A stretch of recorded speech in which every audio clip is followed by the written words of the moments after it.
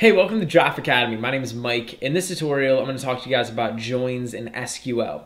Well, join is basically used to combine rows from two or more tables based on a related column between them. So joins can be really useful for combining information from different tables into a single result, which we can then use to obviously find out specific information that's stored in our database. So in order to teach joins, I'm actually going to have us do one thing. We're going to insert another branch into the branch table. So over here, I just have the code to do that. I'm inserting into branch the values. So the branch is going to have an ID of 4.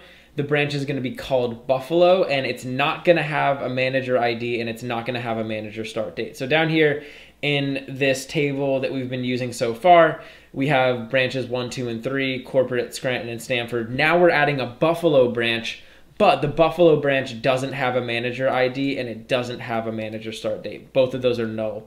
So I went ahead and inserted this into my database, and you'll see down here, this is now our branch database. So we have 1, 2, 3, 4, all of these pieces of information, and then the manager ID for Buffalo is null, and the manager start date is also null. So that's actually going to come in handy for what I'm going to be showing you guys with these joins. So if you want to follow along, go ahead and do that. But if you're not going to be following along, then just know that Buffalo doesn't have a manager ID or a manager start date. So now that we've inserted that into the database, let's get started. So I want to kind of show you guys what a join is before I actually talk to you about what it does. So I'm just going to go ahead and show you guys an example. I'm just going to paste in here, and then we'll talk about the example and you'll be able to see exactly what the join is doing. So over here I have this, it says find all branches and the names of their managers. So we want to find all the branches in the database, and for each of those branches we want to find the name of the manager. So down here you'll notice that I have this branch table, and the branch has this column here, manager ID, right? And inside the manager ID, we have IDs of different employees. So these IDs relate to employee IDs, which are stored up here. Now, I want you guys to notice that the employee ID column and the manager ID column that we have down here are similar, right? They're both storing employee IDs. And so this is basically a column that is shared between the employee table and the branch table, right? Both of those tables have a column which stores employee IDs.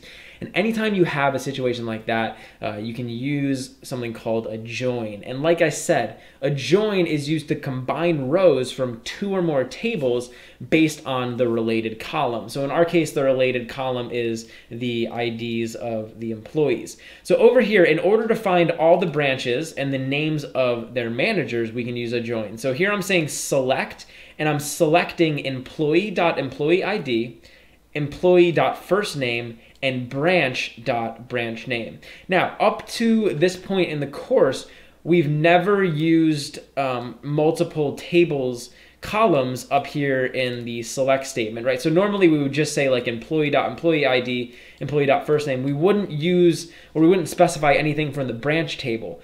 But because we're joining the tables, we can actually specify that we want to grab a column from the branch table as well. So just keep that in mind. So when we get this table back, we're going to be getting the employee ID, the employee's first name, and the branch's name. So that'll basically give us the branch and the name of the branch manager. And I want to grab that information from employee, and then I'm going to say join branch. And so when I say join branch, what this is going to do is it's going to join the employee table and the branch table together.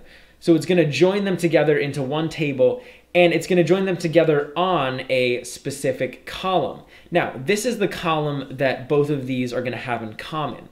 So I'm going to say join branch on, and then over here I can basically just say employee.employee.id is equal to branch.manager ID. So basically I want to combine these two tables, or I want to combine all of the rows from the employee table and all of the rows from the branch table, as long as the manager ID of the branch row is equal to the employee ID of the employee row. So I'm going to go ahead and run this, and you guys will see what happens, and this should kind of clear up exactly what's happening. So down here we get three columns. We get employee ID, first name, and branch name. And remember, we specified that up here. I said employee, I want the ID, the first name, and then I want the name of the branch.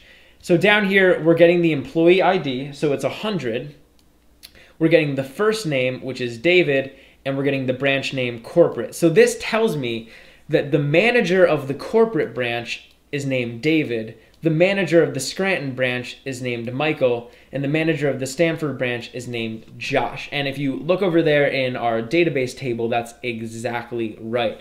And so essentially we combined a row from the branch table, right, this branch name, with rows from the employee table, employee ID and first name, into one single table, right? But we only combined them when the employee ID was equal to the branch's manager ID, right? We have a bunch of employees over here, all right? Michael, Angela, Kelly, Stanley, Josh, Andy, Jim. But not all of these employees have their ID down here in the manager ID column. So only employees whose IDs match the value here in this manager ID column were joined together into this combined table that we got down here. So that is basically what a join is. We can take rows from one table, combine them with rows from another table, and it gives us information. So this is pretty useful information, right? We got the name of the manager for a specific branch, even though that information was stored in different tables. So this is kind of the most basic version of a join. And this is like just the normal join. You can see I'm just using this normal join keyword up here. But there's actually a couple other types of joins. So there's actually 4 basic types of joins that we can use. The first is just this general join, and this is what's referred to as an inner join. And the inner join is going to combine rows from the employee table and the branch table whenever they have the shared column in common. So whenever the employee ID is equal to the manager ID, then that is going to get included in the table that gets returned back to us. But there's a couple other types of joins, and I want to show you guys what they do. So there's another one which is called a left join, and you can just say left join just like that. And so now instead of doing a normal join, we're going to do what's called a left join. And I want to show you guys what happens when I run this. So I'm going to go ahead and run this, and you'll see over here that instead of just getting David, Michael, and Josh, we also got all of the other employees from the employee table. So we got Jan, Angela, Kelly, Stanley, Andy, and Jim. All of the employees got included in the results, right? Not just the employees who were branch managers. So when we just use an inner join, only the employees who were branch managers got included. But when we used the left join, all of the employees got included. And here's the reason why. With a left join, we include all of the rows from the left table. So in our case, the left table is the table over here, right? It's the employee table. And the left table is basically the one that is included in the from statement. So whenever we use this left join, that means all of the rows in the employee table are going to get included in the results, but only the rows in the branch table that matched are going to get included because the branch table is like the right table. There's another type of join we can use which is called a right join. And so I can just say right. And now this is going to do the opposite. So instead of including all of the rows from the employee table, no matter what, now it's going to include all of the rows from the branch table no matter what. So I'm going to go ahead and run this.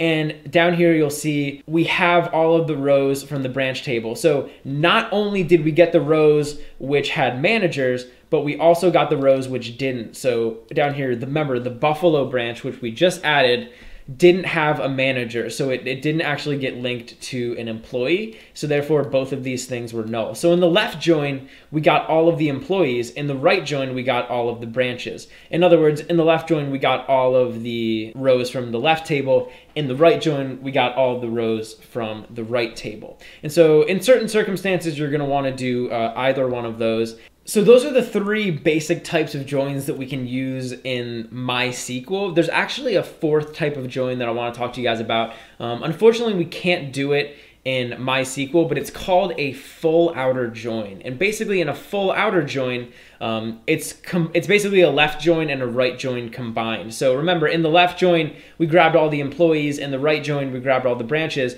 In a full outer join, you would grab all of the employees and all of the branches no matter if they met this condition or not. So like I said, there's not like, we can't just come over here and say like full join in MySQL. We're not gonna be able to do that, but I just wanted to let you guys know about it so that you kind of have context for it. So these joins are really simple and they're really easy, and they can be really useful if you want to combine information. So something as simple as getting the names of all the branch managers and what branches they manage is really, really easy if we just use joins.